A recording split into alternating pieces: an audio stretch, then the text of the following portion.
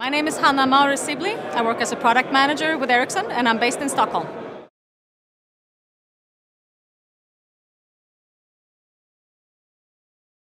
Well, LTE in Asia is of course fantastic. We know that 41% of all the subscribers are now residing in the Asia Pacific region. The LTE subscribers are growing and it's the fastest growing market. It's Korea and Japan that are the fastest growing markets in LTE today.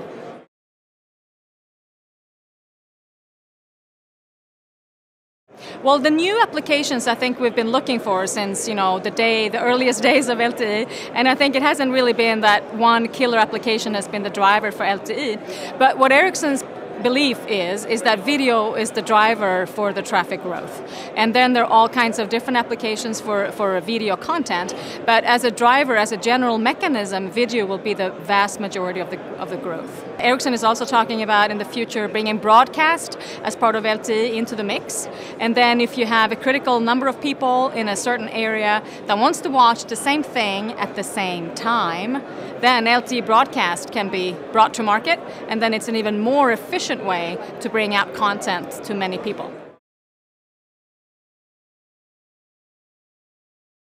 Well, it is a new concept, of course. It needs to be supported by terminals, and Ericsson had a demonstration in Mobile World Congress in 2012 showing a proof of concept of the eMBMS, as it's called, together with Qualcomm. And it is a new part of the standards, so it needs to be brought to market in that context. And also the backbone network needs to be supported for eMBMS with servers and so forth. And also, of course, for the operators to elaborate on the content, to get hold of content, and to have rights for content for certain things. This is, of course, also another hurdle or challenge to bring it to market. But it's an interesting proposition.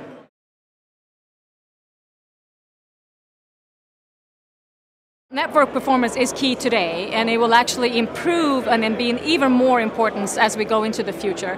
We know as the traffic increases and as new phones are being brought to the market, iPhone 5 is one example, right?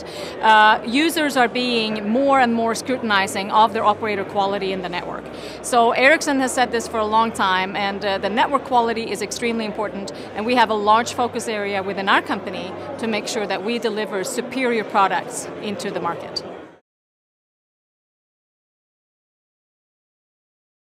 Well, this event has a lot of operators in it, and of course that's always our main target. Come here and see all the operators in this region that maybe myself don't meet so often since I'm based in Stockholm. So the operators and also some of the other ecosystem players that were here today on the panel discussions, that's really the interesting parts.